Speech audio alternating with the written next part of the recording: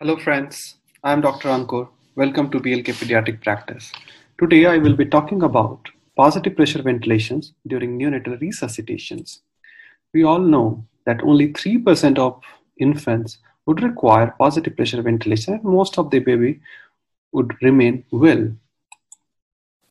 So we all know that before delivery, we follow all these guidelines that we have to do antenatal counseling, ask for questions before resuscitation to prepare a team, and team briefing is required, and equipment check should be done. And equipment check should be done on the basis of T, A, B, C, D. T means temperature. So for temperature, you have to keep the OT temperature in the range of 26 to 28 degrees Celsius. Warmer output maximum at least 20 to 30 minutes before. You need a 2 to 3 pre-warm linen. Especially for preterm infants, you need a plastic wrap, thermal mattress, cap, socks. For airway positioning, you would require a shoulder roll and suctioning with a 2 catheter, 10 and 12 French catheter. For breathing, you would all need oxygen blender, tubing, resuscitation apparatus in form of bag and mask or T-piece resuscitator, pulse oximeter. For heart rate monitoring, you need stethoscope. For intubation, 2.5, 3.5 French endotracheal tube, walking laryngoscope with 2 sizes. For drugs, normal saline and adrenaline. We have to prepare adrenaline in a form of that. First take 9 ml normal saline and then add 1 ml adrenaline to make it 1:10,000. We are doing this just to avoid over dilutions. At the time of resuscitation, we generally ask one question, irrespective of gestational age, whether the baby is breathing or crying. If the baby is breathing and crying, if the answer is yes, that baby would go for delayed cord clamping for 60 seconds and would continue for routine care over mother's abdomen and start breastfeeding as soon as possible. If the answer is no, that baby qualifies for initial steps. So initial steps would be done under warmer care. Like in this case, baby was born, was not breathing, immediately cord was cut, clamped. Initial steps were started, putting under warmer, drying, removing wet linen, putting warmer probe, suctioning of airway if required, first mouth, then nostril.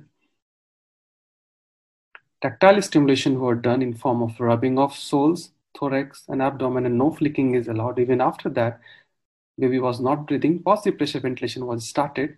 After 5 breaths, asked for rising heart rate. If the rising heart rate was there, the ventilation should be continued for 30 seconds. If the rising heart rate was not there, you ask for chest rising. If the chest is rising, then again you have to continue the positive pressure ventilation for 30 seconds. Look at this, how to monitor the positive pressure ventilation. The best way is the heart rate assessment. The gold standard is ECG as per the American Academy of Pediatrics guideline. However, the National Neonatology Forum 2019 guidelines suggest that in India, we should follow heart rate monitoring by using auscultations because it's one of the reliable and the fastest method. Looking at the scenario 3, when the baby was not breathing, cord was clamped immediately, baby was put under warmer, started initial steps by drying, removing wet linen, suctioning if required, first mouth, second nostril, by putting tube in the mouth 5 centimeter, in nostril 3 centimeter. Still baby was not breathing after tactile stimulations. Someone asked for attaching pulse oximeter. The moment positive pressure ventilation was started, heart rate monitoring was started. After 5 breaths, asked for rising heart rate was not rising. Then again asked for whether chest was rising or not. The chest was not rising, so call for help. Someone was started positive pressure ventilation, and the main resuscitator changed the mask adjustment by putting 2 hand techniques and positioning of the neck, airway, and then ask for chest rise after 5 inflation. So if after 5 inflation chest was rising, then positive pressure ventilation was continued for 30 seconds as part of ventilation corrective steps. Looking at the scenario 4th. So once you have completed the MR, now the scenario 4th, baby was not breathing, cord was clamped immediately, initial steps was started under warmer,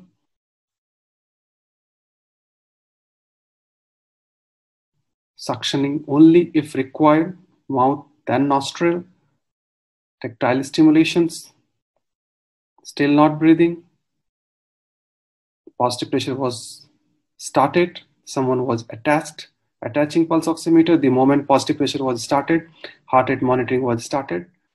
After 5 breaths, heart rate was not rising, even chest was not rising, so call for help. First MR was done, mask adjustment and repositioning. 5 breaths were given, still chest was not rising. Second component of ventilation corrective steps were done in form of suctioning of the airway and opening of the mouth. Look at the opening of the mouth. Use your one finger to open the mouth. Do suction. Again, restart by putting mask, making seal properly. 5 breaths was given. Then again asked for whether chest was rising. Yes, now chest was rising. Then you have to complete the positive pressure ventilation. After even SO, if the still chest was not rising, then you have to follow the PA component. P means increase the pressure and A means alternative, either intubations or LME.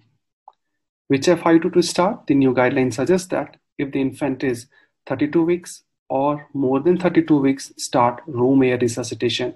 For target saturation, for term or preterm infants, it remains same. So to conclude this, if the baby is not breathing and crying, that baby would go for positive initial steps. And after initial steps, if the still baby was not breathing, positive pressure ventilation was started. After 5 breaths, ask for rising heart rate. If the answer was yes, positive pressure ventilation was completed for 30 seconds. If the answer was no, then look for chest rise. If the chest was rising, then again we have to complete the positive pressure ventilation for 30 seconds. Yes, if the chest was not rising, then you go for ventilation corrective step. First MR, second SO, and third PA. After giving 5 breaths, the moment the chest was rising, the answer is yes. Then from there, you have to complete the positive pressure ventilation for 30 seconds because that is the steps of effective positive pressure ventilation.